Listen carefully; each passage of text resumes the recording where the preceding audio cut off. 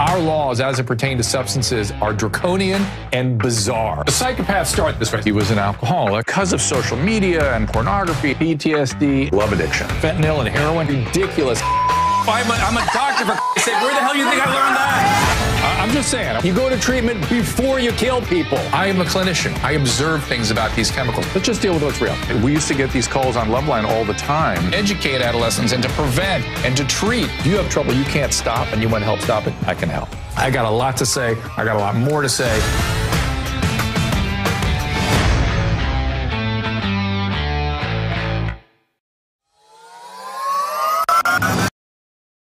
Here we are with Susan making playing the air guitar before we even get on the stream today. Thank you all for joining us. We have a lot of fun this week. Today is no exception. We're going to get some really interesting conversation going.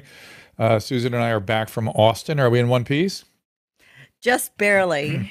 You can see Dr. Drew After Dark right now if you wish. Susan is up there as my guest. A previous episode 5 weeks ago. we recorded it 5 weeks ago, but she was just sitting behind the mic here laughing about it. So yeah, I guess it's a good episode. It was actually fun. And she and I went on an adventure in Austin and talked about it in an upcoming episode. You have to wait about a month to see that one, I think. I know. But you all recovered? Yeah, I'm fine. If you on Restream, let's see. Why don't you guys on Restream guess for me where we went and what we did with the Booth Boys? Right. Don't make a spoiler alert. I'll just see what they come up with, see how tuned in they are to us there. I don't see anybody on the Restream. I don't know mine's going loud and clear. Oh. You must be in the wrong spot. Something's wrong. I must not have Wi-Fi. Yep. So, well, someone got it already. so, and it was an adventure. This week we have a lot coming up. On Thursday, General Anthony Tata coming in here. He's written a new book. We have Jeremy Murphy coming back on Wednesday. And on Tuesday, we have Dr. Roger Nelson. I forget why I told them, Michelle, to book Dr. Nelson, but I do not forget why I asked her to book our present guest, Dr. Aaron Kheriaty. Dr. Kheriaty was fired for not complying with his COVID-19 mandate. And he has taken up arms since then, essentially, and he's been contending that natural immunity from his 2020 infection should have been sufficient, if not superior, to vaccination. So here we are. He's currently the Chief of Psychiatry and Ethics at Doc One Health, also Chief of Medical Ethics at the Unity Project. Dr. Kheriaty, welcome to the program. And there you are. We don't hear you now. We lost your sound. Is that on our end or on yours? Yeah. We were so good there during the preamble up. No, he's there. All right. We couldn't hear him. There he is. Now I like you're shirt, back. By the way, it's beautiful. Can you hear me? Now you're back. Beautiful color. Oh, thank you. I do hear you now. You I think me? you tapped you must have tapped your earpiece, as I'm prone to do, and turns it all off. You look good. All right. Good. All right, there you are. Okay, give him his intro again. And Caleb, can you turn up the volume a little bit on Dr. Kheriaty? A little bit. I think so let's do the intro again so Caleb can cut this part out of the podcast. All right. Dr. Aaron Kheriaty is currently Chief of Psychiatry and Ethics at Doc One Health, also Chief of Medical Ethics at the Unity Project, Fellow and Director of the Program in Bioethics and American Democracy at the Ethics and Public Policies Center. Dr. Kheriaty, welcome to the program. Great. It's great to be here, Drew. Thank you. So did this all start with your employment problems? Is that where you sort of, I don't mean to say it this way, but many of us have been urged to sort of get off the couch and stand up and do something. Is that where that started for you? Yeah. Well, in a sense, my more public-facing work did start back in August when I filed a lawsuit in federal court challenging the University of California's vaccine mandate on behalf of people like me who had natural immunity or infection-induced immunity to COVID.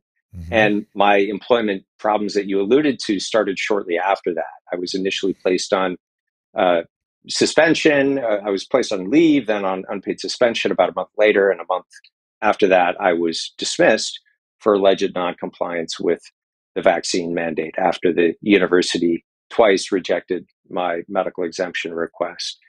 But actually, even prior to filing that lawsuit in federal court, about a month before that, I had published a piece in the Wall Street Journal advocating and arguing that university vaccine mandates, like the one that was being considered at the University of California, where I worked, that these were unethical, that these violated basic principles of medical ethics. So by the time the university finalized its vaccine mandate policy, I had already publicly argued, and in a very sort of public venue, that this mandate was problematic. And my position there at the university was precisely the director of the medical ethics program at the hospital. So this was within my area of supposed expertise that the university had recognized. But certainly my views and my advocacy work in terms of arguing against some of these unjust vaccine mandates started getting a lot more attention after the university took that disciplinary action against me, because I guess it grabs headlines when you see that the university's director of medical ethics was fired after challenging the ethics of one of their policies. Right. And if I know my I don't want to even say peers, if I know my media outlets well enough, the headlines were medical ethicist fired for medical ethics violation. I'm sure that's exactly how it all read. And so did when you first took a position, had an opinion, well, let me ask it differently. Do you think the fact that people were already aware of your position was causing whomever were making these decisions to decide against you? You already were a troublemaker, so to speak. Yeah, look, it wouldn't surprise me if the higher ups were bothered by that Wall Street Journal piece. Directly, in fact, in one point in the piece, mentioning the University of California as one example of the universities that were considering or planning to implement such policies. So I'm sure that did not win me a lot of friends among the administration. Mm-hmm. But at that point, at least, no one had said anything to me or attempted to discipline me in any way. That would have, in a very egregious and obvious way, violated the university's academic freedom policy. So they actually didn't take that step of dismissing me until after I filed the lawsuit in federal court. And even then, they claimed, I think rather implausibly, given just the timing of how everything played out, they claimed that my dismissal had nothing to do with the fact that I was challenging the vaccine mandate in federal court, but was only and exclusively due to my alleged noncompliance with the policy. Well, it sort of doesn't matter, I suppose. So let's talk about the ethics of this. I spoke to Art Kaplan about this, and as the pandemic has gone on, he has equivocated a bit in his position. At first, he was very favor of mandates, and the arguments in favor of mandates, I think people are pretty aware of. It's essentially, I don't know that it's, on one hand, it's not ethics. On one hand, it's we've given constitutional authority to these public health officials, so-called, to do whatever they need to do in an emergency, which is, you can argue whether that at its foundation is an ethical position, which is, I suppose, one position. And the other is we've taken the position, or many have taken the position, that you have an obligation to the whole. And although there's a certain amount of risk, that risk is well-defined, so-called, and then even if it's not going to, the part that I got Art Kaplan to equivocate on was, really, is there benefit to the individual? Can you really ask somebody to do something only on the basis of the whole, if there's no clear benefit and only potential harm? That's where he started waffling a little bit. What is your position? Yeah. So I think both of those are very serious issues, both those issues that you raised. One is the circumstances under which this is done and the invocation of emergency powers when, what qualifies as a public health emergency was never defined in laws. So you notice that this declared state of emergency has continued at the federal level. It was just renewed indefinitely again on March 1st. And in many states, they continue to have this declared state of emergency. But nowhere has any public authority said, it's this number of cases or this number or percentage of hospital beds that need to be filled or a death count that's in this range. That's what qualifies as a public health emergency.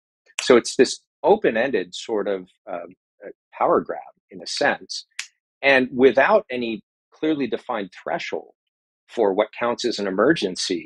the public also has no way of holding in check that shift of power toward more sort of authoritarian measures, because we don't have any way of defining when the emergency is over.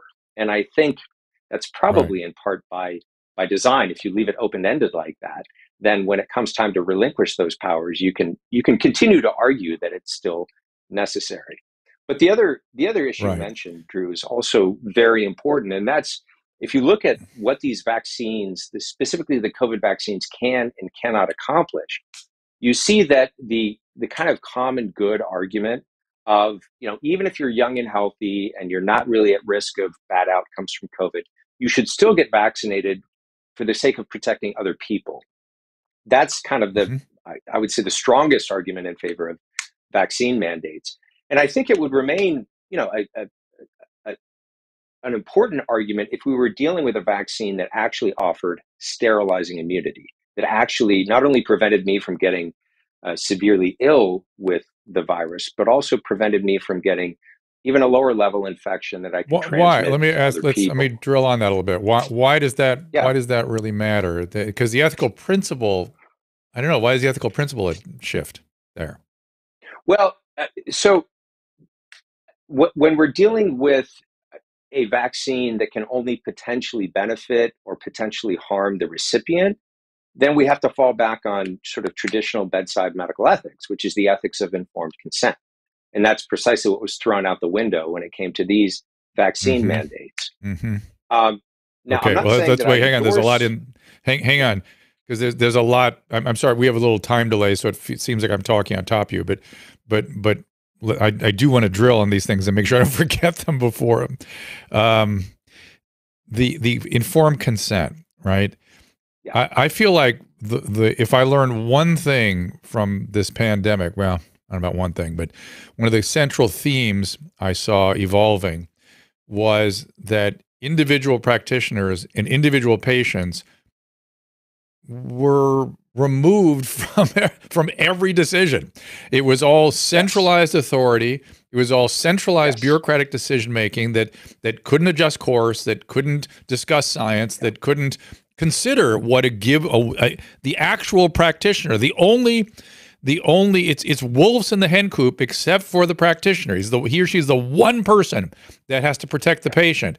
None of that mattered. And so there was informed consent was out the whole way, right? It never really was in the equation with any of the things we did with COVID.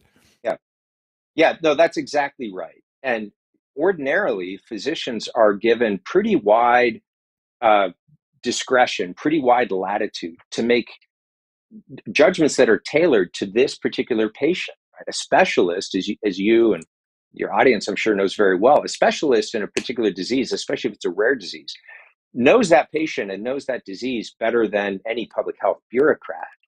And if in their judgment, the risk-benefit ratio for, let's say, a vaccine differs for this particular patient, they should be able to exercise their clinical judgment and make a recommendation to that patient that may be different than what they recommend to other patients. But that kind of individualized, tailored treatment is precisely what got steamrolled during the pandemic with so many of our policies. I think the most egregious example of that were the vaccine mandates, but there were actually many other examples of that as well, where a kind of all or nothing, one size fits all policy, a needle in every arm, didn't take account of some very basic epidemiological facts about different populations, didn't take into account, for example, that the risks of morbidity and mortality to a healthy child or adolescent are 1,000-fold less, orders of magnitude less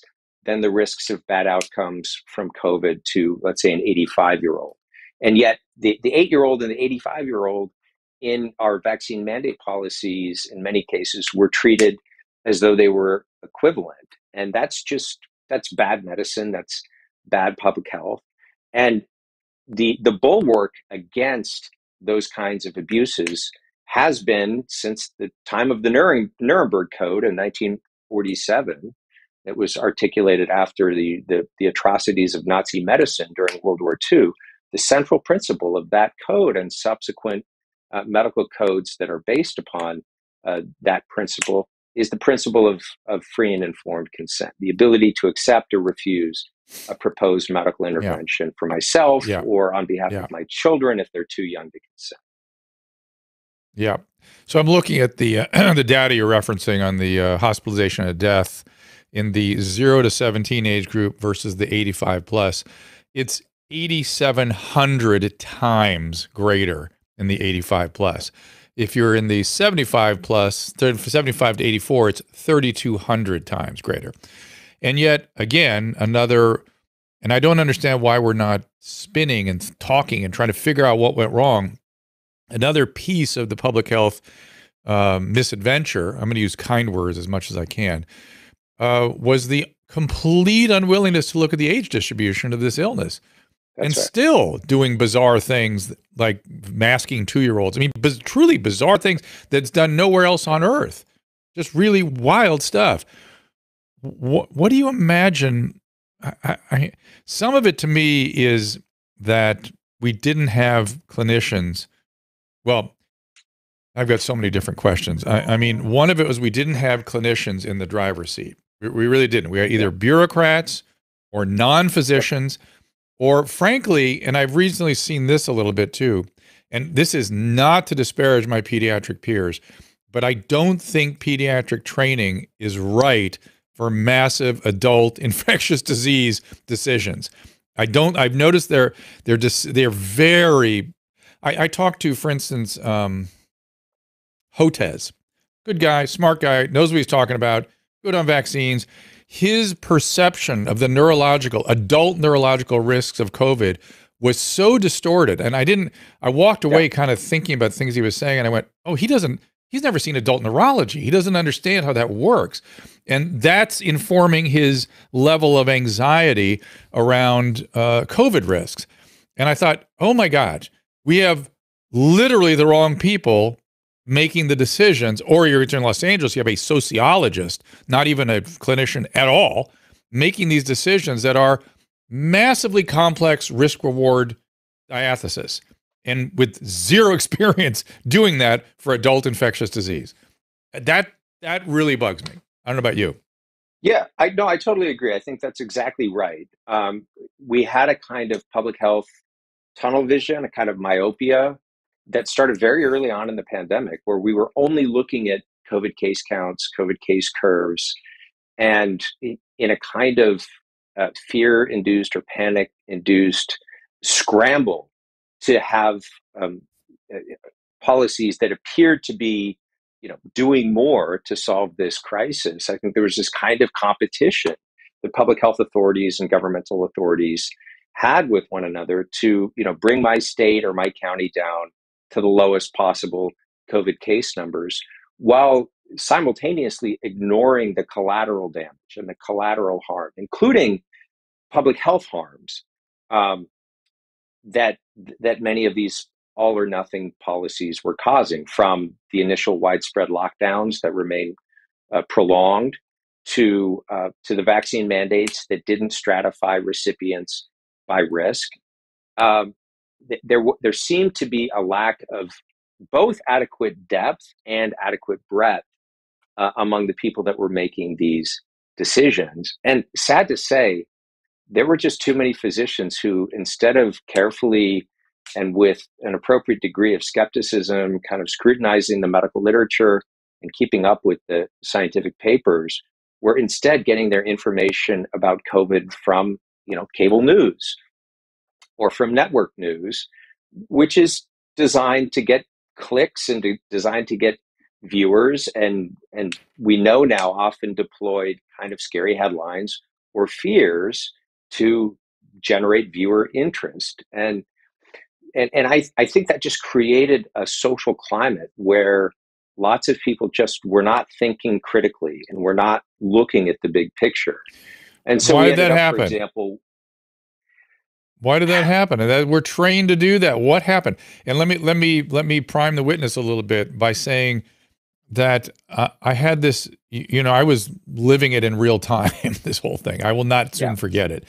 But one of the first things I noticed was all of my surgical colleagues, I got a lot of surgical friends, were calling me on the DL going, I'm trying this, I'm trying that. What are you seeing? What have you tried? They were out there improvising because they aren't put upon the way those of us in the cognitive sciences are. They're in a surgical field. No one tells them what to do. They improvise. They do what they got to do. They do what they're trained to do, and they just get it done.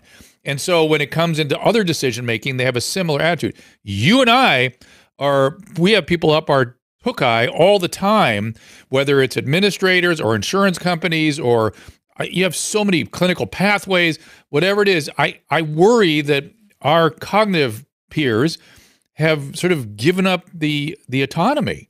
They've given up their ability to decision make and to do what they know is right, or to improvise the best possible for their judgment, best possible care of the patient in front of them. Like do they do that anymore? I haven't trained residents in a while. Have they lost that capacity and they just freeze and wait for direction from above?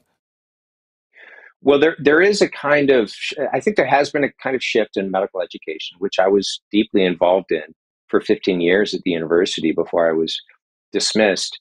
And the trend seems to be in the direction of more algorithmic, best practice, kind of follow the recipe or the cookbook mentality among medical students. So the innovators, the ones who think critically, who examine the research critically, I think they tend to get weeded out of the system that rewards. It's a system that, quite frankly, rewards conformity and rewards a kind of groupthink about the right approach to things. That's terrible news. You combine that. That is terrible news. That's how you get the opiate crisis. That's how the opiate crisis happened. Right. I was there fighting against it. I was railing against it for a decade. That's how you get that. That's how you get, people are so outraged by the physical rehab doctors that were, doing internal releases on these. That probably came from this same kind of source of, hey, the superior told me that's how you release the psoas muscle, so that's what I do, without contemplating the effect on the patient. You know what I'm saying? I mean, you can get to terrible places. That's how you get to you get to terrible places if you're just following directions from above. You go to terrible places as a physician, as opposed to standing back and thinking critically about every decision you make. Well, thank you. Go ahead. I'll let you respond. We also can't ignore the economic realities that were at work and that shaped the response of healthcare institutions during the pandemic. So you have hospital CEOs who very often are not physicians, right? They're looking at the financial bottom line. Often. And then you have CMS, the Center for Medicare and Medicaid Services, incentivizing certain metrics with higher payments, right? So if you get paid more for a COVID patient, then you're going to be incentivized to test with PCR tests at very high cycle thresholds that may generate a lot of false positives and count as a COVID case. Someone who just has a positive COVID test but zero symptoms. So I recall consulting on patients on our medicine ward who were isolated for COVID, had zero COVID symptoms, and they were there because they were suicidal, right? They were there for psychiatric reasons, and yet they would have been included in, hospitalized with COVID type metrics.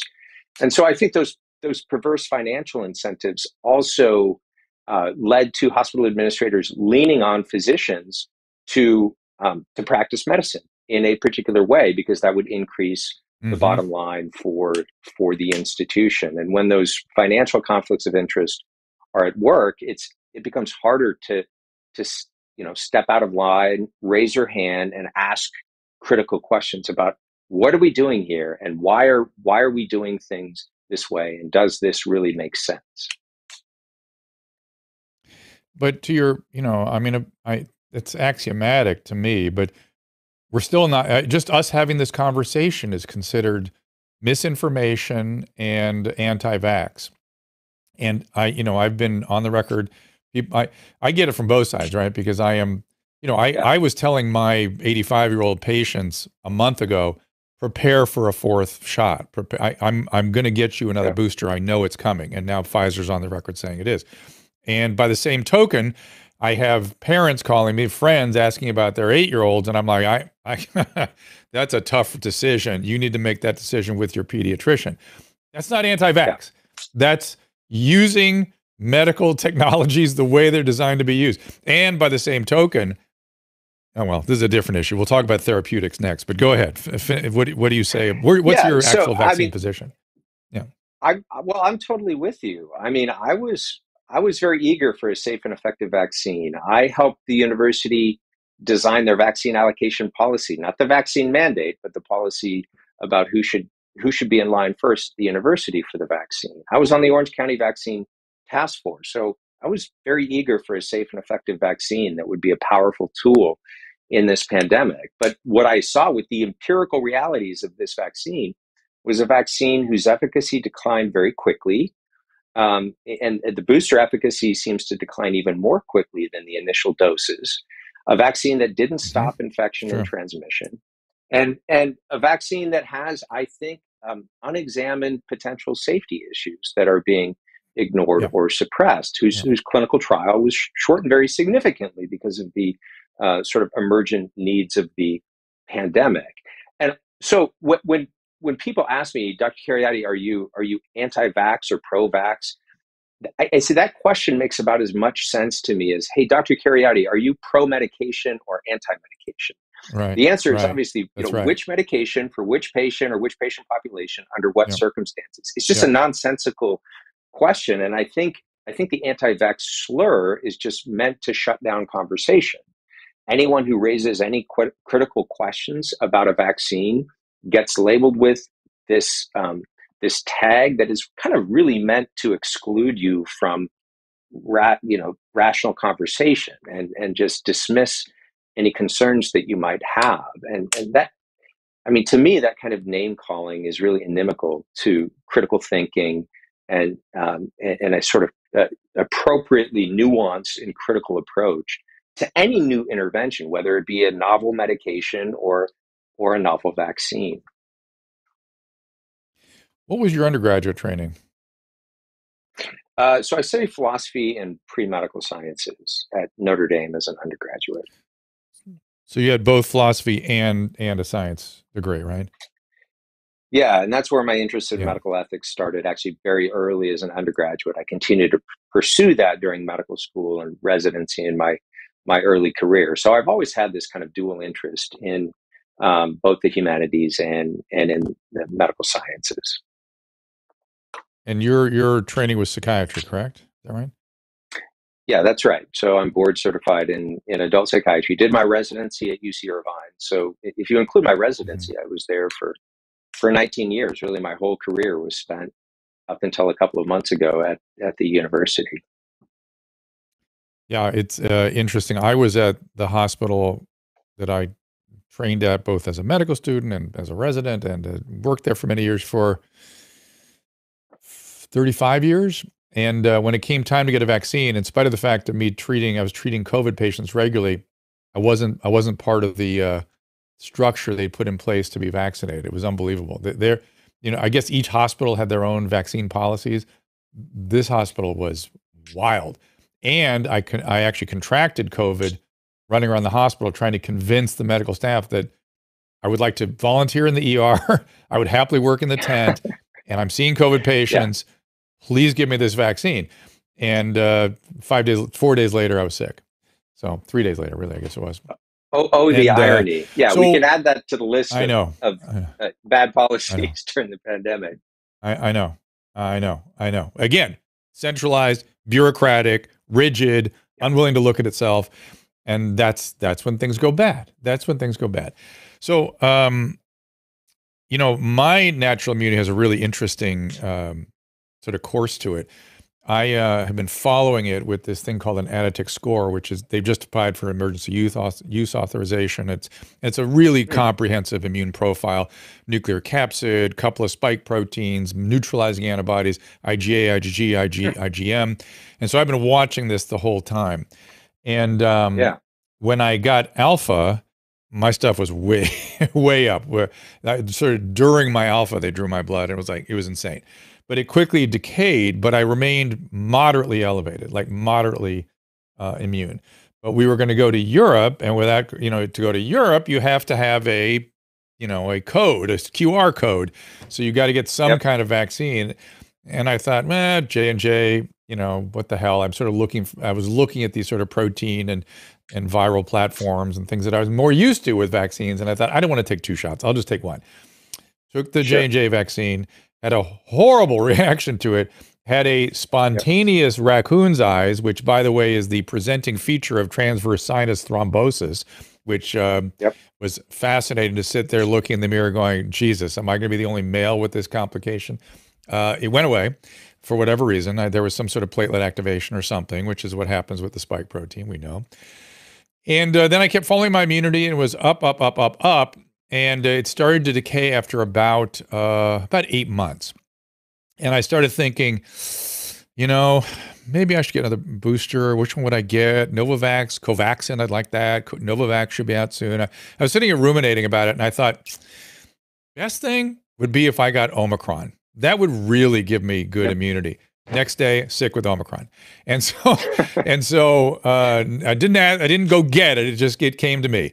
Now I was in denial and gave it to the rest of us. The rest of the family got it, thanks to me. Well, thanks to Jordan brought it in, to be fair. As at most 90% of COVID, it transmits in the home where we are being isolated. So, okay, good job, everybody. So everyone got Omicron. It was mild. One son had a pretty nasty version. He had not had booster. He'd only had the first vaccine series over a year ago. And for me, I couldn't even believe it was Omicron compared to Alpha. It was a nothing. But I just had this is a long story to tell you. I just had my antibody screened, and I've had as exuberant a response to Omicron as I had to the Alpha. And it made me think, I wonder if that's the reason we're seeing this massive drop-off in cases, that we're really getting some very robust immunity from Omicron. And one of the original sort of headlines was, Omicron won't keep you safe. It won't be as robust as Alpha. I'm starting to think it is. What do you think? Yeah.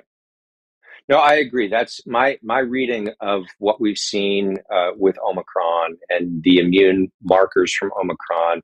There doesn't seem to be the strong correlation that a lot of people assumed between severity of infection and kind of the quality, or at least the biomarkers that suggest the quality of natural immunity, which is very good, because, as you said, Omicron tended to be milder for most people. And I don't mean to, by saying this, I don't mean to trivialize anyone who had a bad outcome with Omicron. Certainly, if you're in that older age bracket, it could get bad for you. But in a sense, because it was so infectious, and because for almost everyone it was mild, Omicron was sort of the vaccine that we had really been waiting for. And your remark about your adverse effect to the first vaccine reminds me that Drew, there are now about 6 studies. And I don't know that this is sufficiently definitive yet, but there's certainly suggestions in the literature that if you've already had COVID and you have natural immunity, that you have a higher incidence of adverse effects from the vaccine than if you hadn't had COVID and you get the vaccine. I saw that. Yep. So, I mean, when I'm doing my calculation about whether or not to get the vaccine and get the so-called hybrid immunity, which is I've got natural immunity, get another dose of a vaccine to try to improve it even more, I saw that literature and I thought, okay, well, I need to see some meaningful clinical benefit if I'm going to make that decision to go ahead and get vaccinated after I've recovered from COVID. And what I saw, was the literature on hybrid immunity almost all focuses on just on antibody levels, right? So you get the vaccine, you get a boost in your antibody levels. But if you actually look at the specifically spike. Yeah, specifically, exactly. But that that's not necessarily reflected in better clinical outcomes when it comes to hospitalization, severe symptoms, and death. And part of the reason is natural immunity is already quite robust. It's hard to improve it even more when it's functioning at a pretty high level already. And I would say that what I'm going to say next is still subject to controversy. And certainly the evidence on it is very preliminary. But there are some suggestions in the literature that vaccinating after natural immunity might actually impair your overall immunity because That's it the may Israeli data, imprint. right? Yeah, that's it, this idea of antigenic imprinting, that it may focus your response too narrowly on that original alpha type spike protein, and with new variants where that spike protein continues to evolve to try to evade immunity. It may actually take you backwards from a more broad-based immunity to something that becomes too focused by antibodies just to only one epitope or one antigen on the virus. Yeah. Yep, I get that, and I've seen that data, and I'm still watchful waiting on that one. I'm still trying to see if it's reconfirmed or same. how it evolves over time. I'm not going to make the claim. Yeah. But I'm going to stop and take a little break here, but I want you to think about something across the break. And I don't have an answer for this, and I would love your philosophy brain to help me. One of the concerns I have about, no one is saying the vaccines are 100% safe, right? There are always adverse reactions just from somebody walking in a doctor's office to get the vaccine, right? Iatrogenesis is all around us. Sure. I've seen lots of side effects. I'm seeing lots of POTS syndrome now. Lots of people passing out and sort of a lot of weird autonomic nervous system stuff. That is on right now, and it's not really being as widely reported as I think I'm seeing it. But it was widely reported in terms of as a complication of COVID and a common thing in long COVID. But I'm seeing it from vaccine too. But okay, I don't know which is worse because they don't seem to be studying it. So I just know it's there. But the point being, the ethical piece, that given we know that this vaccine does have some side effects, and we've all sort of taken the position that certainly in the elderly population, it's well worth the risk.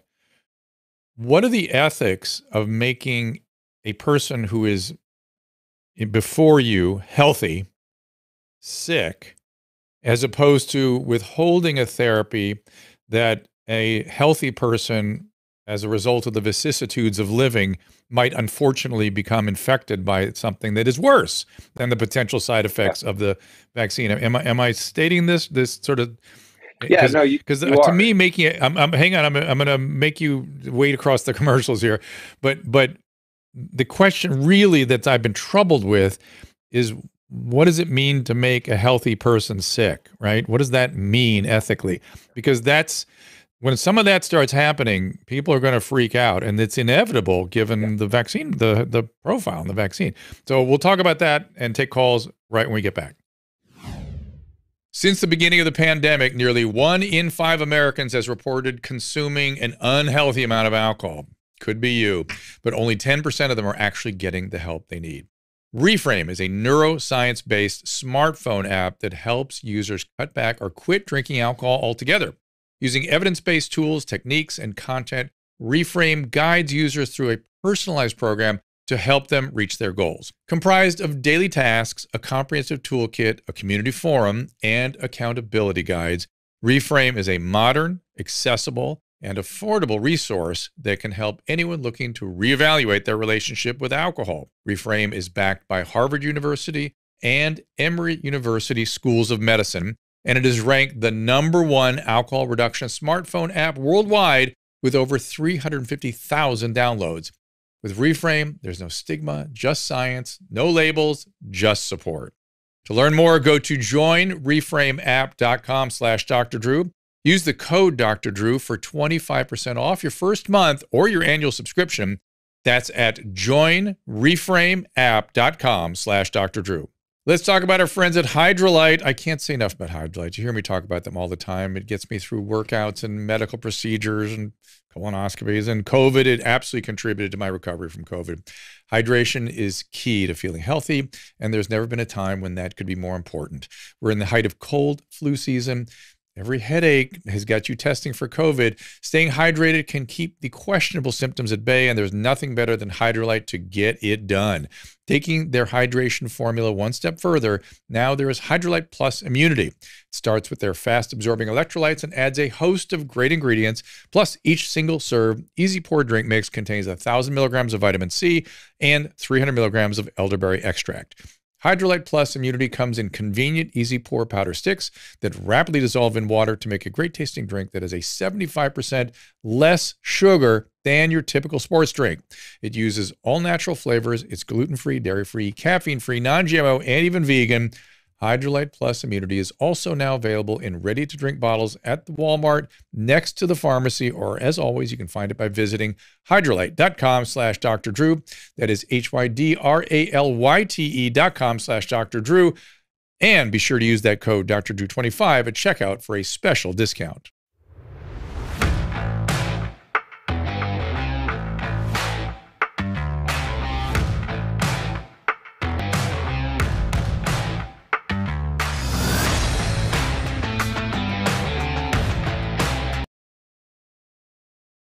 We are back with Dr. Kheriaty. We were talking about the ethics of vaccine therapies of various types, or really almost any therapeutics or medical interventions. It's sort of an interesting question. In my own mind, when I risk making a healthy person sick, it's because there's going to be much more serious problems down the line if I don't. How do we understand that with this vaccine therapy? Yeah, so that's a great question. And I think we need to begin, and most physicians need to begin, with that old Hippocratic adage, first, do no harm, Do right? no harm. Primum non nocere. Yep. You might even Yep. heard the Latin if you were on the wards as a medical student being quoted to you by the senior physicians. And and to always avoid at all costs any harm to a patient would be impossible, right? Everything that we do as physicians has some attendant risks to it, right? So if we absolutely 100% wanted to avoid any harm, we would never do anything. Most patients are willing to take on some degree of risk, but only when there's commensurate benefit, right? And only when we have good reason and good evidence to believe that by assuming these risks, let's say of surgery, right, risks of infection or excess bleeding or whatever that is associated with surgery or anesthesia, that's going to be outweighed by the benefit of getting your appendix out before it ruptures. Okay. Right. When it comes to these vaccines, what I've seen is people willing to put some populations at some degree of risk when the benefits only accrue to someone else. And that's where it gets ethically troubling. And I think to crystallize this, we have to look at the push for vaccine mandates, COVID vaccine mandates for children. Now, when you vaccinate a child against measles, right, you're protecting the child against an illness that has a high likelihood, if they get it, of harming the child, right? It can harm other people as well. But the measles vaccine has some reasonable chance of benefiting that child, especially if vaccination rates fall too low in the population. You get an outbreak of this extremely contagious illness. What's happening with and the more COVID dangerous than vaccines, people though, appreciate. Yeah, absolutely. But with COVID, I think it's accurate to say that healthy children are not at significant risk from COVID. A child with a rare or serious condition might be a different story, but healthy children are not at significant morbidity and mortality risk from COVID. And yet, many of the arguments I'm seeing put forward for vaccine mandates for children with COVID rely on protecting grandma, right? Well, the vaccines don't prevent infection and transmission, so I think that argument doesn't work. But even if we had a sterilizing vaccine for this, Drew, that argument should be worrisome. And the reason is that a healthy society doesn't use children and put children at some degree of risk, however small that risk might be. We can argue about the risks, but some degree of known and unknown risk for the sake of protecting grown-ups, right? A healthy and sane society doesn't instrumentalize children to shield grown-ups from harm. We make sacrifices. We put ourselves in harm's way in order to protect children. And I think we need to sort of step back and think about what we're doing when we're putting children at some degree of risk. And we know that it's very unlikely to benefit those children. That's a very different moral calculus. Yeah, it's like for something it's making children the parents. Right. That's right. Which is not good. No, it's not good. I'm glad you responded to that, Susan. That's a good sign. She leaned in on that one. Well, Because we've often talked about taking bullets for our kids. You know, it's a natural parental instinct to have a child take a bullet for us. Exactly. Forget it. And by the way, I said, I ask every doctor, if you're, if your kid's 6 to 8 or whatever, 10 or whatever, would you give them the vaccine? They always say no. Like, it's not necessary, because if they get the virus, they're going to get through it so fast. They'll have better immunity. And, don't take them to grandma's house. I mean, clearly you have to be super careful, but if they have a sniffly nose, but kids are supposed to get viruses. Like, it's not, I had triplets. I know, I was sick every month their whole life until they were 18. And they would still go to school and they would still play sports, and if they had a runny nose or whatever. And some of these kids don't even know they have COVID. Right. Most of them. That's right. They're supposed to trade it off. That's what they're supposed to do at school. That's right. That's how the immune system works. And as COVID becomes endemic, the fact that children are not harmed by COVID is one of the few silver linings of this pandemic. While there are still people in the population that were not exposed to COVID as children, we have to do everything we can to protect them, Susan, as you mentioned. But with the children, it's good for their immune system to get exposed to viruses that they can handle well, because that's what tunes up and strengthens the immune system. If we try to sterilize their environment entirely, we can actually end up not right. Producing when they get older, a situation. They'll just get sick all the time, right? Exactly. Peanut allergies, or whatever, Peanut allergies. Whatever, That's right. That's right. Or they'll get histrionic too, because now we're telling them that they can't catch a cold. They have to wear a mask. They're, if you get a runny nose, we're all going to worry about you. Don't cough around your friends. And then when they get old, they continue to act like that. I saw the saddest thing. There was a meme on something on, I guess, Instagram. I saw it was these two. Oh my God, it upsets me to think about this. These two, probably 5th graders. I think it was a boy and a girl from. I can't tell you whether it's a boy or girl. I'll tell you why in a second. From Ukraine, had landed in Italy, and the first thing that Ukrainian parents tell you is, we got to get these kids in school. We can't leave them out of school. You can't do that to children. Here we are 2.5 years in, no consideration for that. But okay, every other country, every other Western country is like, your kids got to be in school. You can't let them fall by. No, not us. Yeah. Just let it be, everybody. But okay, so they get to Italy. These two kids with their little backpacks are walking into this school, and the entire school turns out, and because you could tell they didn't speak Italian, and they were nervous, and the whole school shows up and gives them applause. Everyone in a mask. So I couldn't tell what people were feeling. I could just see them clapping their hands. Every single person in a mask. I couldn't tell whether the Ukrainians were a boy and girl or not. I think it was a boy and a girl. I don't know. But everyone in a mask. So the entire impact of this incredible outpouring was lost. I couldn't figure it out. Imagine what a 5th grader is feeling. Confusion is what I would have felt. They're applauding.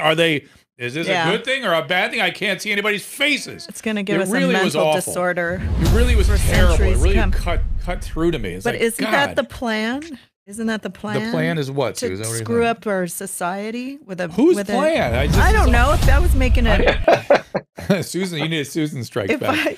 If I was making a virus to in a lab for some covert reason, I would want to make everybody lose their mind. If you really get conspiratorial, I'm going to send you to Dr. Kheriaty. So be careful. I know. So no, I'm just saying and by the way, it's a crazy virus. To that point, Dr. Kheriaty, I have seen so many. Yeah, but we're following we're following. I have a real point to make. Okay, go ahead. I have seen so many in this country express notions that are frankly delusional that I honest to goodness, if they'd expressed them 3 years prior, I would have urged psychiatric hospitalization.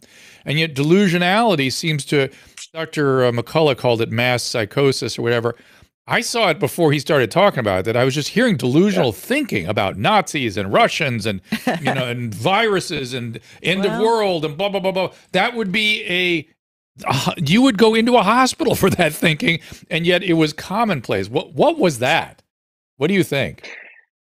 So what I was seeing in the early stages of the pandemic, especially, and it continued for many people for a long time, was I was getting patients a couple of weeks into lockdowns, and this is one of the things that sort of it triggered my my anti-prolonged lockdown stance. I supported 2 weeks to flatten the curve because I was me too. I was writing the University of California's pandemic triage policy and thinking through worst case scenarios. But as that continued beyond that initial 2 weeks, I was seeing patients in the psychiatric clinic who were not manic or psychotic. They didn't have cognitive disorders that would make them delusional, but they literally thought the apocalypse was near. They were watching, CNN for 6 hours a day, and they were paralyzed with terror, and they literally thought the world was falling apart. Hey, and that everyone was going to die. I had a news producer in a newsroom come up to me and say, "You figure this is the what do they call it? You figure this is an extinction event?" Like, he was dead serious. Like, this is an extinction event, right? I'm like, what are you talking about? We had a real pandemic. We had a pandemic in the 80s with a 100% fatality rate associated with it. Why didn't you guys freak out with that one? Anyway, so continue. What do you think that was? Well, there were polls that came a few months after that showing that many Americans grossly overestimated the case fatality and the infection fatality rates. People who thought that, middle-aged individuals, if they get COVID, have a 50-50 chance of dying, which was just outlandishly exaggerated. And I think part of the reason for that, Drew, is that people have a hard time thinking. Most people have a hard time thinking statistically. This is why anecdotes become powerful for people, because we remember things and we emotionally resonate with stories and first person impacts. And if I know a loved one who got really sick with COVID and ended up in the ICU, I'm just going to pay attention to the information I'm getting and interpret it very differently than if I got COVID, had an extremely mild case, and nothing bad happened. And so I think the inability to think statistically was amplified by irresponsible public health reporting. And we know now we know now that fear was deliberately used. The behavioral nudge unit in Great Britain and other consultants in the United States advising that we ramp up fear in order to try to induce behavioral outcomes that we want, so that people will obey the stay-at-home order or the vaccine recommendation or whatever. And that's, what I saw. This is how I'll explain it. What I saw, instead of taking complex and evolving information and trying to make it intelligible to the average person, which is what you try to do, I think, on this show. Take complex science and make it readily accessible. And in the course of doing that, you're going to oversimplify at times. And that's okay. That's perfectly legitimate because you're trying to educate people, and not everyone is going to have a PhD in, immunology. Fine. Instead of doing that, instead of taking complex information, try to make it accessible to the average person. What we did instead was we started with the behavioral outcome that we wanted. We said, we want people to do X, stay at home, wash their hands, take the jab, whatever. And so we're only going to give them information that we believe will encourage them to do X, and we're going to suppress or ignore or avoid giving information that we think would discourage that behavior, even if that information is true, right? But when you start doing that, even if you have good intentions, and even if the behaviors you're trying to encourage are a good idea, what you're essentially engaged in is propaganda. And the long-term costs of doing that, I think, grossly outweigh any potential short-term benefits, because basically you're eroding public trust. People still have access to information.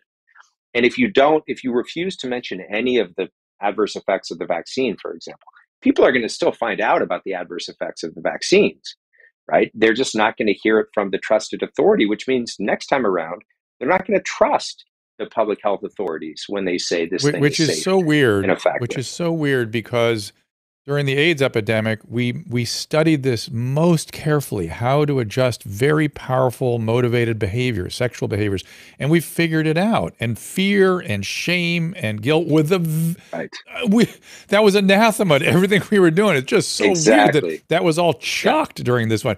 It was humor and music and narratives and relatable stories and things like that, not Panicsville. The weirdest question I got ever was, when I got sick with COVID, and I was very sick with it, the universal question was, were you scared? It's like, was I scared? I had a 1% fatality rate. Why would I even be thinking about that?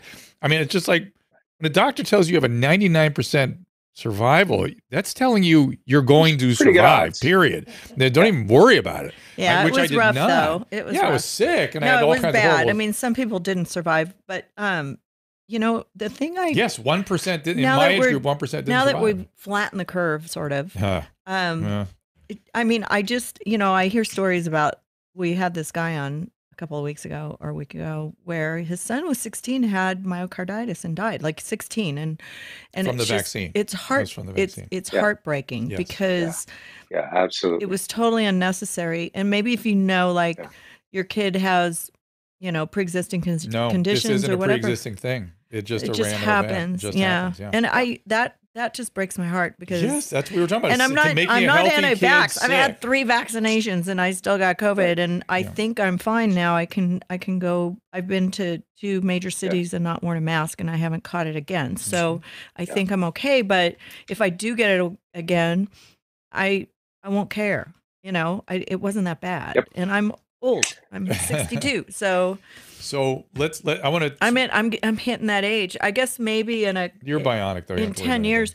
Yeah, I know, but if we waited 5 years, I'd probably get another vaccine because they'd have new ones that were more. I can't even. I can't make. It's hard enough to make predictions about next year. 5 years, I'm not. Right, but also I had the Pfizer booster for the Delta. I didn't have it for the Omicron. Yeah, that's true. What did I take the wrong one? Well, I had a dream. what I I'm had to get another advocating for, vaccine last Susan, night. just to your point, what I'm advocating for is that people be given the choice to make the healthcare decision regarding vaccine that's best for them and their children. The case you mentioned, the myocarditis in the 16-year-old, this is precisely why I'm working with the Unity Project in California to advocate for the right of informed consent and to push back against not vaccines, but against vaccine mandates, against those policies that take away parents' ability to assess their individual child's risk, along with, and in collaboration with their physician, because no one should have their ability to go to school or to travel or to work contingent on accepting a medical procedure that may or may not, in an individual case, be in their best interest. I know. Yeah. Or we had to wear masks last week outside in Pasadena. Okay, we live in the most virtuous signaling city in the United States. We were voted the snobbiest city in the United States. Now I don't know. why. San Because Jose might everybody give was. Pasadena a run for its money, but I think hear you. South Pasadena is even worse. I was like, why is everybody wearing a mask outside? I didn't even know it was a thing. I didn't know it was a rule. It is a thing? Because it was. And remember, Barbara Ferrer was like, you have to wear them outside and then you have to wear them inside. That's over, thank God. But I mean, everybody was wearing them on a Saturday afternoon That's outside. ridiculous. And I said, well, I guess I feel safer now. I don't know. I like Pasadena, but I don't. I think it's just we're pushing it a little too far. We scared the shit out of everybody in California. That's right. And We I really don't did. like that either. What have we done to people? What have we done? Yeah, what have we done? the fear I Hey, let think me has ask been very something else. harmful. Very harmful. Yeah. There's an aspect to the mandates that I was concerned about from the beginning and has not been seemingly catching much wind. And that is that, if you look at a population that is under-vaccinated and with higher risk, it's the African-American community. And in many major metropolitan areas, they were overtly discriminated against for their choice not to get the vaccine. And That's right. and again, I'm going to pull on your medical ethics. So the argument was, well, they've chosen it, therefore it's really not discrimination. My position was they've chosen it because our profession has not built a proper trust relationship with that community and has ill-served them over many generations. And of course they don't trust the vaccine. And that's on us, not on them. And it's really not a choice. It's a function of history. And why aren't people upset about that? That's exactly right. So the vaccine passport system, which was very often tied up with the vaccine mandate policies in many jurisdictions, was de facto discriminatory because we know that Blacks and Hispanics were vaccinated at much lower rates than the general population. And for the very reasons that you mentioned, Drew, that historically Blacks have what you could argue is a healthy mistrust of a public health establishment that has in fact failed them over many decades in this country. And the infamous Tuskegee syphilis experiments are the kind of the most notorious example of that failure. And for listeners who aren't aware of what happened there, this was basically between for a 40, 50-year period, starting in the 1920s and not ending until the early 1970s. There were African-American, poor, disenfranchised African-American men in the South who were basically subjected to experimental conditions where they were not treated for a known infection of syphilis. And this was sponsored by the U.S. federal government, the U.S. Public Health Agency at the federal level at the time. And basically what happened is during this study period, penicillin was developed, and then it became known that penicillin was a treatment and it could cure a syphilis infection. And yet these men in the study were not offered that treatment. Why weren't they offered that treatment? Well, the researchers wanted to look at the natural history of the illness, meaning what happens to a person as syphilis progresses through its primary, secondary, tertiary phases. And so they were denied treatment that was readily available and that we knew could have cured them. Some of them infected their wives. Some of the wives infected children during childbirth. And finally, a reporter blew the whistle on this in the 1970s. And it took 2 decades. It wasn't until the 1990s that President Clinton publicly apologized for this egregious abuse. As I said, that's the most famous example of that, of the Black population in this country being mistreated by the public health establishment. But there are many others. Example. Right. And that's right. Particularly on the mental health side. The mental health side, it's all look. Just take a look at the Kentucky lab that they maintain, the Lexington lab that the federal government's maintained. Do you know about this? The opiate study labs and the LSD lab, all this stuff. Most of those subjects were Black. Oh, you don't know about the Lexington lab? No, I wasn't aware of this. Oh, it's fantastic. Look it up afterwards. Oh, let me look up the name of it. It's got a great name, but it's where they first studied actually opiate withdrawal and made a syndrome out of it and a treatment for it. But this thing has a funny name. I'm going to look it up. Hold on a second. Federal, the Lexington lab. There's Lexington. Blah blah blah. They're not really. I'm gonna look up Kentucky. So they closed it in the 70s because they were doing horrible. It's where a lot of that the LSD stuff was being done. You know, all those crazy CIA studies and stuff. They were doing some of it there, and so Kentucky Federal Labs. Here it is. Funny, it doesn't pop right up. You would think Oak Ridge. No, that's a. Oh well. Anyway, it doesn't come right up for me, which is weird. I used to give a lecture about it. Go ahead. I'm sorry. Well, yeah, I mean, it's a troubling fact and it's sort of a dark chapter of American history. That the history of the public health establishment in the United States is very much bound up with the history of the eugenics movement in the United States. The push in the early 20th century for racial purity. And we tend to think of the Nazis when we think about the eugenics movement. The eugenics movement started in Great Britain and the United States, and it was only later exported to Germany. We had 27 states that permitted the involuntary sterilization of so-called mentally defective individuals. Throughout most of the 20th century, those laws were in effect. And if you look at the people who were actually involuntarily sterilized under those laws, women and Blacks and other ethnic minorities were disproportionately represented, much higher rates than Absolutely. the rates in the Absolutely. general population. Yep. So one of my this is one of my very favorite TV shows is a show called The Nick. If you want to watch a great show about the history of medicine, it's about a hospital at the turn of the 20th century, and they get deep into this. It's all around them as they are.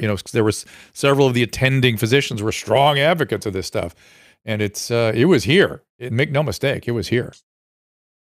And it was mainstream. It was supported by Rockefeller and Carnegie and the major foundations. The founding president you don't like to think about Stanford it. University was died in the wool eugenicist. So this was not a fringe movement in the United States. This was very much mainstream and widely embraced in the early 20th century.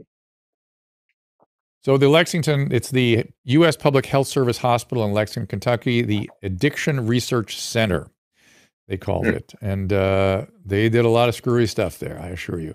Let's take some calls. There's all kinds of stuff I want to talk about, but we've had a bunch of hands up here. I want to get to some people if we possibly can.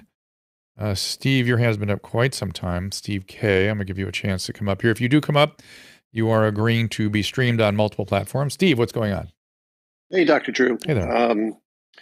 Dr. Drew, Dr. Kheriaty, thank you for your activism. I appreciate you standing up for the doctor-patient relationship. I know it takes a lot of courage to do that right now. That's so weird. That's weird for you even to say that. And to be fair, Dr. Kheriaty is standing up in the court, so I'm just investigating things. But go ahead. Okay, so let's talk about that. Well, I had two questions. The first one was on mass formation psychosis, which we've already covered. Had a great discussion about that. The second one was thinking on a larger level. Okay, we're dealing with billions of dollars, lots of money and power. We have two kids that play soccer. We do not want them to take this shot. We've read dozens of stories about kids collapsing on the fields playing soccer. Is there a larger organization, a lobbying organization in DC that will represent physicians like you who are advocating for the importance of the doctor-patient relationship? Is there a large organization? Can I put you on hold here, or was there a follow-up question to that? I'll let sure. That's it. Dr. Kheriaty. And let me just say, the fact that they did not approve Covaxin with no explanation is deeply concerning to me. I think Novavax is now available. I would urge you to take a good look at those vaccines, because you may find that you'll be open to doing that. And particularly Novavax is just a protein. I mean, if it's causing chaos in your life not to get vaccinated, look at some of the newer vaccines as they evolve. Dr. Kheriaty, go ahead. Your answer his question. Yeah. So, Steve, continue to get educated.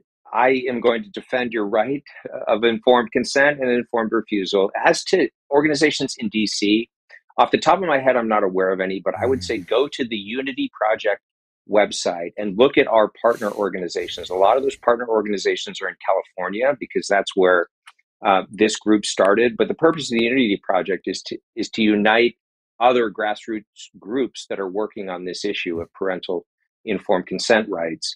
And so it may very well be that one of our national partners has a chapter in DC. And so I think that would be a good place to start and to make an inquiry to answer your question. But certainly I think parents, at this point, parents need to band together and get involved in some of these efforts so that their rights to make medical decisions on behalf of their children don't continue to be steamrolled. It's interesting that it seems like moms are having a massive impact on some of the excesses that are going on in this country right now. And I find it interesting that Susan leaned in on some of the stuff you were saying about, like the kids. Susan, that seemed to speak to you pretty loudly, the idea that kids are being sacrificed to the adults. I mean, that's the most anathema. Or they have to parent them, because I know a lot of kids are like, I have to get the vaccine because I don't want to kill grandma, or I want to make sure I get it. And the parents are like, do I have to do this? Like, let me bring up something I always bring up, which is no one ever asks the elderly population what they even want to do with these risks. Do you want to not see your grandkids, or do you want to take a little risk and see the grandkids? I have both in my practice. I have patients that are going, I will not see my kids. I've not seen them in 2 years, and that's fine. And I have other people going, I only have a year or two left. I'm going to spend that without my grandkids. Are you kidding me? Why would I do that? Why would I sacrifice a minute of that? And again, because I'm an internist. I deal with geriatric populations a lot. Talk to your family. I've said it on the stream many times, whether or not you ever want to be in a nursing home. The average life expectancy, or maybe the mean, it might be the median, after admission to a nursing home is 6 months. And if you're so bad, if you're so far gone that you need 2 people to turn you, feed you, first of all, you may not want 5 more minutes of that, which I don't. And number 2, the probability of you living very long is at that point extremely low. So why put people through that? No, but it's also the kids are sort of, they have to play off the other parents and the other kids at school. And that's true. They have to do what their friends are doing. Good point. They're pretty much gung-ho about it because they've had millions of vaccinations. But I think if I had to choose between my 3 kids, even though they were all born at the same time, I probably wouldn't have given it to the boys, but I would have given it to Paulina. Because I don't know why. They get sick more and they always had more problems, and maybe they'd have an adverse reaction to it. Yeah, well, guess Paulina's what? like me. Guess what? Women's, mothers' instincts are valuable. Guess what? They're valuable. Absolutely. And if I were a pediatrician, I listen to them all the time when I deal with adolescents. Go ahead. Yeah. Yeah, and they'd have to get it probably because they were in football and they were in the musical, and they couldn't just study at home. If they were doing at school, they'd say it's mandated if you're going to be in the play. In order to be in it, you have to have a vaccine. So they'd have to get it, and then I'd have to suck it up, But if I was just, living in the middle of nowhere and didn't have to worry about them, being part of a sport, then I would probably think a little differently about it. It's so nuts. But my daughter was a figure skater, though. But I would be like, if you were in an ice rink, you're not really close to anybody. You're at least 6 feet apart from everybody when you're doing a double axel. So I couldn't understand, like in the Olympics, why the kid who had COVID couldn't compete. They put him in the middle of an ice rink, 100 yards away from the fans. That's a whole other, and I'll serve this one up to you, Dr. Kheriaty. Why did everybody should be so glad that I don't have young kids right now? So the reason that China did fairly well with the pre-Omicron outbreaks was because they did infectious disease the way infectious disease has always been done. They did local lockdowns, local quarantines. They did not do any kind of national. They would never contemplate national lockdowns, and yet we in this country had editorial boards of the New York Times and other non-clinical people mandating a national lockdown and fashioning that lockdown after what they imagined was going on as perpetrated by the Chinese Communist Party. Even the Chinese Communist Party didn't contemplate anything as severe as what we did here, and yet we were fashioning what we were doing after them. Again, cognitive distortions galore. What are your thoughts on that? Lockdowns were a totally untested intervention. We've been dealing with epidemics and pandemics for centuries, actually, Drew. And you can look back from the lepers of the Old Testament and the Jewish laws to quarantine them, had an infectious disease component. They didn't understand the germ theory of disease. They didn't know why this worked, but people figured things out. The Justinian plague at the end of the Roman Empire in the 3rd century. Again, there were local responses to this in terms of quarantining the sick and social distancing that made sense. But never before in human history in the management of pandemics have we quarantined healthy populations. And the reason that we haven't done that is because it doesn't work. It's never been contemplated. It's never been tested. It's never been done before. And we know now in retrospect that it didn't work, right? A majority of Americans now have been infected with COVID in spite of the prolonged lockdowns of 2020 and, you can still and by the way, if 2021. it worked, I'd be an enthusiast if these things worked. If there was even modest evidence that they worked, but there's categorical evidence that they do not. It's been a couple of years, so now we have a historical perspective. And do we? At the beginning, the problem. At the beginning, I said history is not going to be kind to how we're handling this. You did say that. We're like now people are looking back and going, we could have done this a little differently. Are they? I don't feel that they're looking at this with the same enthusiasm. Behind closed doors. Everybody we've spoken to. Our profession, Aaron, should be absolute. We should be spilling more ink on this topic than anything else. And totally yet agree. I don't see it. I don't see it. I don't see a huge Well, appetite for a stringent postmortem of the pandemic. Susan, I do agree with you that a lot of people are saying and admitting that many of these policies were misguided. Oh, gee, it looks like in retrospect they didn't work. But to actually wrap your head around what that means, and the collateral damage that was done by a policy like yeah. lockdowns, or thousands of people that lost their jobs over vaccine mandates that Mental likely didn't illness. have Oh my God. public. My kids have the problems. mental Like, illness. I mean, I have Yeah. 3 29-year-olds living with me, and trust me, it's pretty somber over here on certain days. Yeah. And It's affected them. I'm not used to that. I'm glad they're here and they're safe, but not everybody has that. Not everybody has parents to go live with and pick up their lives. They lost 2 years of their lives in their 20s. I mean, not that that's a big deal. They're going to be fine, but still, they're very upset about it, and it's the PTSD is I don't know. I think rightfully I don't know if I'm going to so. be And a good enough mother to pull them out of it, but And I like you that you use the term "good enough mother" because that's actually a formal psychiatric term. So please just keep That's right. focusing on "good That's right. enough mother." That's wait, what is it? Yeah. What did I say? Oh no, you said I'm "good enough mother." It's a great term. It's a great term. Good. You pulled it right. It was Dr. Sullivan. Was that who invented that in your It might have been psychiatric history? Winnicott. Yeah, there was Yeah, a major Winnicott. I theorist read that in book. attachment theory that talked Maybe about that's where I you didn't have to remember be it a from. perfect parent to get good outcomes with your children. Thank goodness, Just right? good enough. The good enough mother enough. would be good enough. I But probably would have gone into psychology if I didn't have triplets. So there you go. That's probably true. Well, if a mom of triplets automatically has the equivalent of a PhD in psychology, as far as I'm concerned. So I agree with you. parenting is an PhD education in life. in and of itself, right? Exactly. I agree with you. Scooby Snack I've asked you to come up here if you wish. Yeah, somebody named Scooby Snack. There you are. Tom. Hey, Dr. Drew. Hey, Tom, what's up? It's Tom. Hey, buddy. Hey, always love listening to the program. Thank you very much. I wanted to just throw out one quick point for you folks. When, it is easy to talk in retrospect, what policies worked and what policies didn't work. But, one thing I wanted to mention, almost 1 million Americans did die. Mm-hmm. Mm-hmm. And that's significant, right? Oh, this sucked. It was not that it didn't suck and it wasn't a big mess. It was terrible.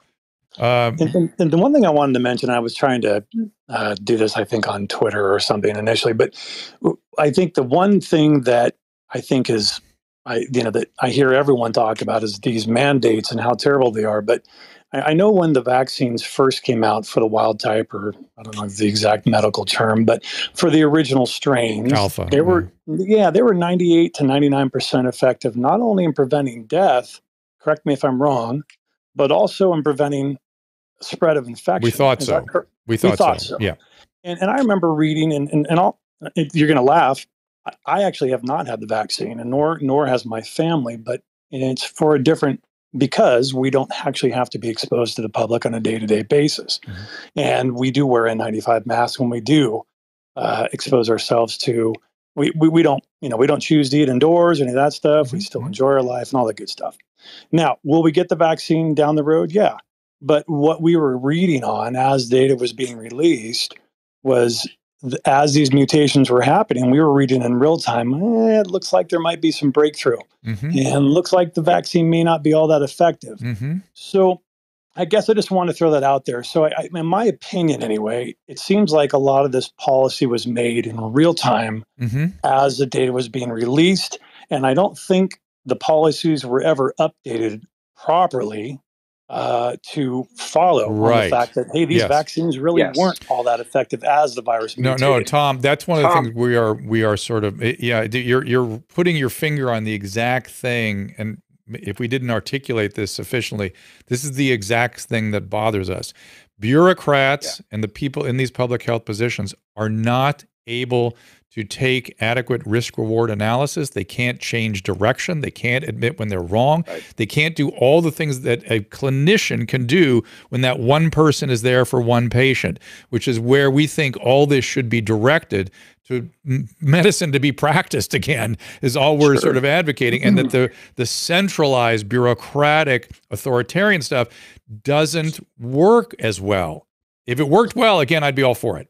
It just doesn't work. But the one thing, just throw out there real quick, and then I'll let you guys say. So my buddy Brian and I, we've talked, and we've been actively involved in following the data from the beginning. So we said today, Brian, what if you went ahead and took Australia's numbers? And some people think Australia was terrible, and their tyrannical lockdowns and everything else. But we ran the numbers backwards, and I said, just theoretically, if you took Australia's death per capita and you applied it to the United States, which I know it's not necessarily completely fair to do, but just something to throw out there, we would have lost 70,000 as opposed to almost 1 million U.S. citizens if magically we could have followed the same strategy. And one more thing to mention, their current inflation rate in Australia as of about 4 weeks ago is right around 3.5%, as opposed to our massive inflation in our economy. So anyway, I'm having a hard time getting my head around what you're saying, because it doesn't fit. I'll let Dr. Kheriaty say this. Stay on the line with us. Yeah, go ahead. Kheriaty, go ahead. Yeah. So, I mean, a couple of comments. First of all, anytime we're going to do a comparison of how populations fare with something like COVID, and you may have been quoting age-adjusted mortality statistics, but if not, we need to make sure that we're looking at age-adjusted mortality statistics so that we're not comparing a population that's overall younger to a population that's overall older. That can really sort of confound a comparison and make it apples to oranges rather than apples to apples. So that's one caveat about comparison between countries. Another caveat is that for the countries like Australia or Indonesia that had some of these island nations that had more stringent lockdowns and really worked hard to keep COVID out of their country and out of their borders, they may be at a very different.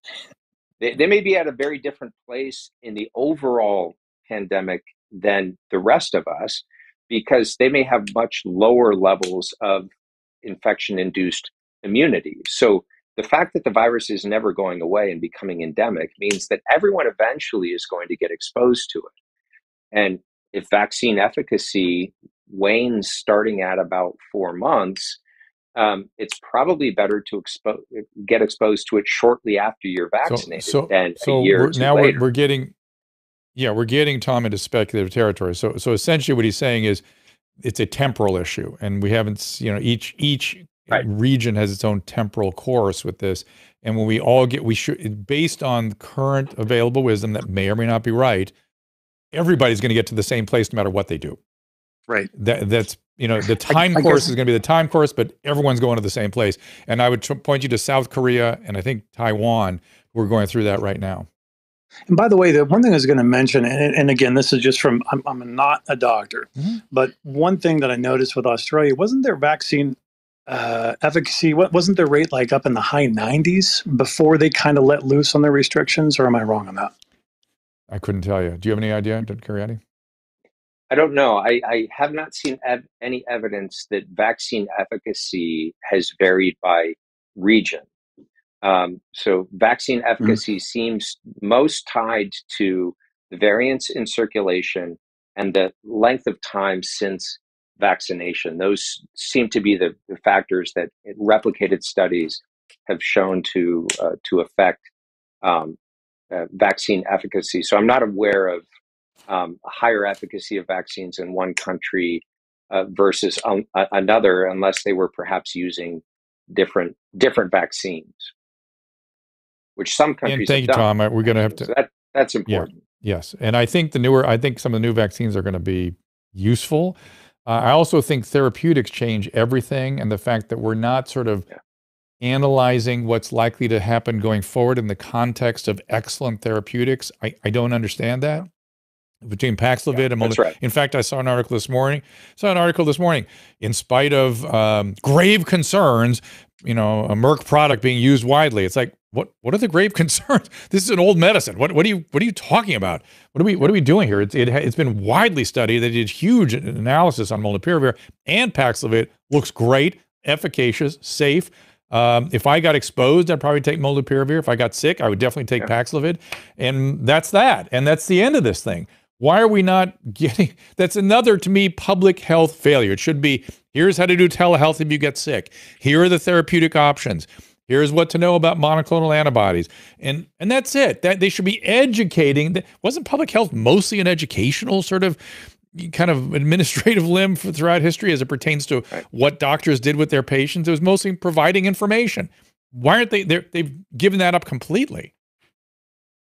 And public health has also avoided talking about modifiable risk factors, right? So if you're vitamin D deficient, getting your vitamin D levels up, diet, exercise, all the things that we know strengthen immunity.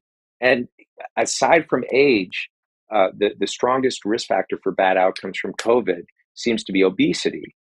That's a difficult to modify risk factor, but it is modifiable. And I would have loved to see the public health. I've noticed a lot of people losing weight now, trying to get down. Yeah, well, that's good. Yeah, I mean, I've noticed that people are aware of that now. So that's a good thing, right? I mean, yeah, because that is a big factor. Yeah.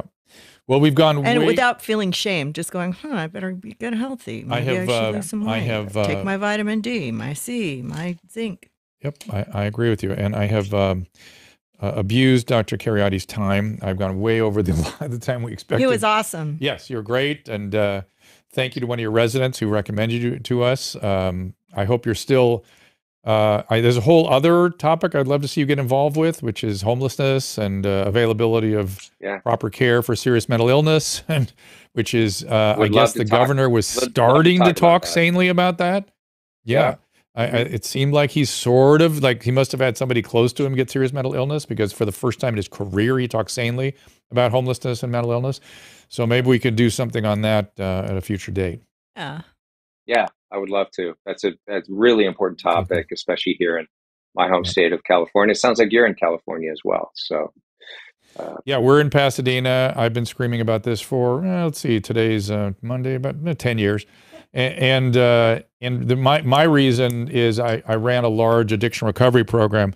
I had this rare experience in 1991 where I was asked to be 1990, I was asked to be the assistant director of a drug and alcohol unit in a psychiatric hospital, a large psychiatric hospital with a large drug treatment program, to which the director whom I was supporting quit. Like 6 months after I took the assistant directorship. So all of a sudden I moved into a directorship position. And for an internist to have that position was so crazy. I really took it very seriously and hung on to it and did it for 25 years. And it was an interesting experience to sit at the crossroads of psychiatry and medicine and family interventions and psychology. And I mean, it was everything, toxicology. That's the great thing about addiction. It's all sort of, and neuroscience was sort of my thing in college. And so it suited what I was interested in, and boy, it was a great experience. You were wonderful. Let the guy go. All right. I was just telling him so he knows when we talk about homelessness, he knows who he's talking to. That's all. No, June knows a lot about it. And so complains about it a lot. And let me also, so that's why I could see my patients in the streets, and I knew what could be done for them as opposed to what was being done. I also have grave concerns about your primary care colleagues doing all the prescribing of psychotropics. When I got to the psychiatric hospital as a moonlighting internist, in 1985, I was interested in psychiatry. I thought I knew a lot, realized I didn't know shit. And after being there for 30 years, know that you always must consult with your psychiatric colleagues. I can know a lot and still not know shit. And so I hope people are consulting properly these days. There are not enough psychiatrists, bottom line. And so I'm glad you're there training them. Well, I'm happy to put on my psychiatrist hat and come back and chat with you. I really enjoyed this conversation with you and Susan. And where would you like to send people? The Unity Project, anywhere else? Yeah, I publish regular updates on my Substack newsletter. So aaronkheriaty.substack.com, or you can just Google Aaron Kheriaty. Human Flourishing is the name of that newsletter, and you'll find it online. Great. Thank you so much. We'll see you soon. All right. Thanks. And we will go, we've gone way over. So somebody named Makai had a question. Okay. And she was like, are you looking at this? And I said, well, we don't. Makai Smith. I want to explain something to everybody out there. We do see it go by, but if he's interviewing somebody, sometimes he doesn't really look at the questions and read them. Well, here's what happens. So thank you, Susan, for bringing that up. But we will answer your question. I see a lot of stuff go by. Some of it I try to kind of type in while I'm also doing an interview. So we're multitasking multiple things. Susan's actually running things. I type things in and they go, she'll pick stuff up. Say that? Yeah, we always try to pick things out. When I get in deep with a conversation in the stream, I will often look away for up to 5 to 7 minutes, and stuff will go by that I just didn't see. But I know you can tell if he's engaged with a guest if he's not typing a lot. Right. Well, it's not even engaged. I sort of try to keep up with you guys. It just shows that he likes the guest better if he's not typing a lot. No, I try. And there's been a lot of interesting comments. Most of the typing's coming from me, so. A lot of interesting comments made on the restream, I thought, today, too. So so read Makai's question. I can't get back to it. It's scrolled up. Let me find it. I'll find it. And you're also watching 5 platforms at the same time. I know. She's on, hold on one second. There she is. Do you need to put your live stream chat on slow mode? Yes. No, it was after that. Can't she do asked that, the question. No, she asked the question lower. You said in the chat, my last comment, the question is, please, do you have the decency answer your question? No, here it is. He previously said he would Google about Michael Obernicia. What? Hope he has. Otherwise, Bernicia. Wait, spell. I'll do it right now. Michael O. Bernicia. Hope he has, as otherwise he's continuously doing incorrect videos and needs to learn about the dangers of the jab. Of what? Dangers of the jabs. Okay. Was that the question? No, listen. Wait, that wasn't the question. I am not going to learn about I'm going to learn about the dangers of any medical intervention from the medical society. Peer-reviewed medical publication in highest quality journals, period. I think that was her Everything question. else I will keep an eye on, but I will then start to look for confirmation in the science. Otherwise, no. Yeah. No.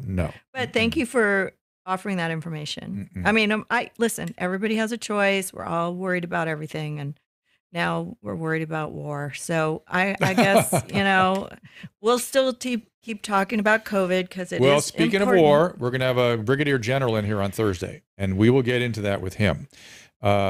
Tuesday and Wednesday, a little different kinds of topics, but on Thursday we'll go into the Ukrainian war in quite a bit of detail because there's a lot of people talking about military things. Dr. Roger Nelson is tomorrow. That's not him. It's a different guy. Tony Tata, Anthony Tata. Everybody's gonna love that name. I know. He has a. You just made everybody giggle a little bit. Well, he wrote a book that I started reading. It's extraordinary. Read a whole bunch of books. I was also a history major, and I was thinking about being a lawyer or a therapist. So those were my two choices. So this is right up my alley. Dr. Nelson is director of the Global Consciousness Project. So this is kind of interesting. Susan will love this. Works in integrative sciences and spirituality, talking about global. Now this is the stuff that guys like Massimo, I can't remember his last name.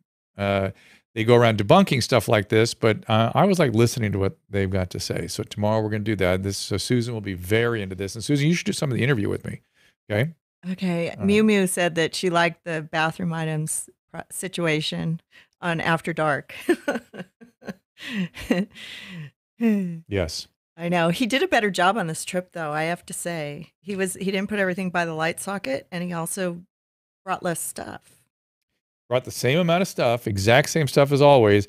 I just pushed it into the corner, and then I put my toothbrush out by the coffee machine. Yeah, and thank plugged God. it in there. I hate that thing. So Susan cannot stand that I plug anything in because she has a 24-hour a roller and a dryer and I don't know what else that gets plugged in. So anybody else using a plug is a deep and profound threat to We need her. a 2-bedroom suite next time. So no. We're fine. We're fine. It's going to cost you, honey, if you keep complaining. Tom Giannette says that's for the mommy show. Yes, that's for mommies. For you, those of you that like to keep your jeans high and tight. Head on over to YouTube and check it out. It's the latest episode of Dr. Drew After Dark. Yep, check that out, please. I think you'll like it. And we'll see you tomorrow with Dr. Nelson, Thursday with Brigadier General Tata, and we're going to bring a power strip. Thank you, Drodo. That's a good idea. That is an interesting idea. That we'll probably fight over that too, though. Jeremy Murphy on Wednesday, and a lot of good stuff coming down the line. And he always goes right by the magnifying mirror. I don't know. That's weird because that's plugged in also, right, to electrical, and so that's why it's there by the plug. Yeah, sometimes. So, yeah, that's true. So I look. I need that more than you. I have to put on eye makeup. There's something to be learned from this conversation. I aim to please. There's no reason. I don't need my stuff plugged in any special place. If it's really important to her, it's better that we. I know, but like, I tried to say it in a nice way to you? I tried to go, could you do me a favor and like maybe put your stuff not in front of the electrical socket so I can get to it? It just takes me a long time. And then you were like kind of defensive, but because that was after 3 years of you just unplugging my toothbrush. And then also making you use the bathroom on the other side of the building. Right. Which I happily do because the listen, relationship I don't want and you your to die happiness, alone, but I want you to appreciate when I'm there. The relationship and your happiness is more important to me than anything else. You want me to come? You can get on the road by yourself if you want. No, I don't want to. Tell him what you said. I don't want you to die alone. All right, nobody deserves Bob to die alone in a hotel I'm traveling with you from now on. Yeah, nobody deserves that. We're at a point in our life when we should be doing that. We should be doing stuff. I mean, I might deserve it, but you don't. All right, I'm done, everybody. Thank you. We've got way over today. Thank you, Caleb. I know you got to get back to your baby, and we drone on here. I got to go make you some steaks. Right on. And we will see you all tomorrow. A beet salad. Oh, awesome. I'm ready. I know. Tomorrow at 3 o'clock. See you there. But what do you want done to your armpit? No, your armpits are very erogenous. I understand. What should be done to them? I don't know. Is it mouth, tongue? I guess. I don't know. I'm sensitive. Tongue. Okay. All right. Thanks. I don't know. Annie, help me out here. Dude, you want to? You want to help? You want to jump in the middle of this? Go ahead. Come over here and show him. Oh, my God.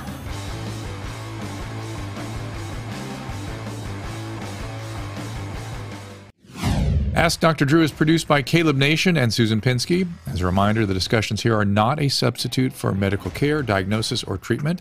This show is intended for educational and informational purposes only.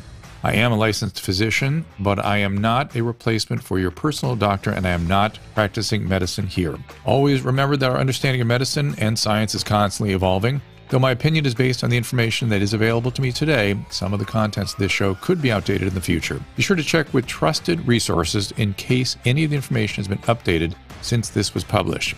If you or someone you know is in immediate danger, don't call me, call 911. If you're feeling hopeless or suicidal, call the National Suicide Prevention Lifeline at 800-273-8255. You can find more of my recommended organizations and helpful resources at drdrew.com/help.